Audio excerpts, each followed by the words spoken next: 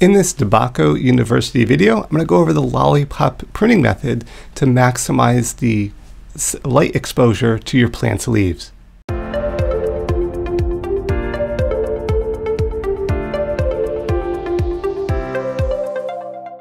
Let's get into the lollipop pruning method for cannabis production. So first off, what are we doing with the lollipop method? Well, we're enhancing the top buds. Visually, the lollipop plants have bare stems with no foliage towards the bottom, similar to a lollipop stick. We can see that evident right here. Lollipopping is a pruning technique that enhances the buds at the top.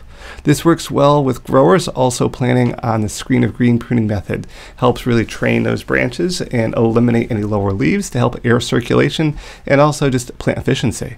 The result is to maximize the bud size of those apical buds. This can be done also with autoflowers as well. So not just sativa or indica dominant strains can also be done with autoflowers.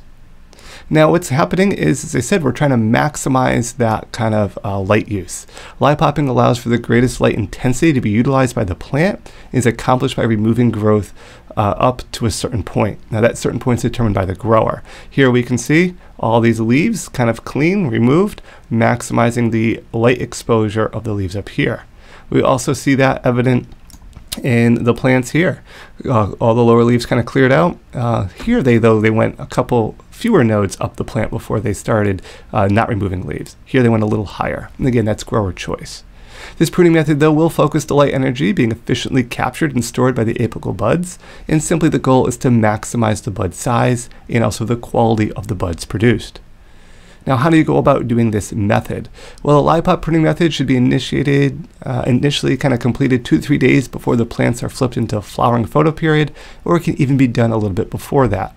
Because you want to start by removing unnecessary lower foliage that is heavily shaded. Simply, it's not getting enough light. How to determine if it's not getting enough light? Well, you check it with a parameter. This ensures growers can know the light intensity that actually is within the canopy.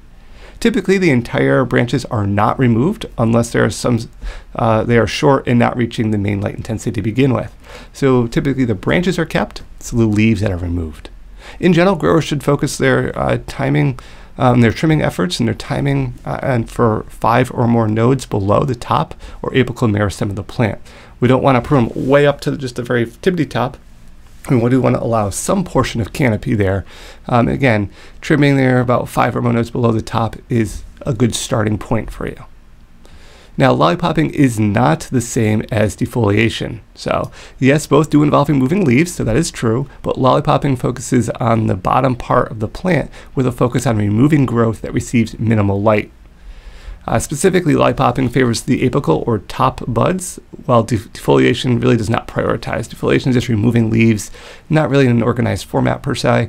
Lollipopping is really focusing on those that are not getting the light intensity, taking those out. It's a very directed form. Now, common method here is lollipopping is commonly done as part of a complete pruning or training program. For example, lollipopping and the screen of green tend to go hand in hand. Why? Because you're trying to maximize all those branches out on the screen. As a result, that lower portion is not getting very much light, and you want to improve your air circulation. So you're maximizing your light. Here you're also increasing your air circulation. This is why lollipopping and screen of green typically are done together, even though each can kind of be done independently.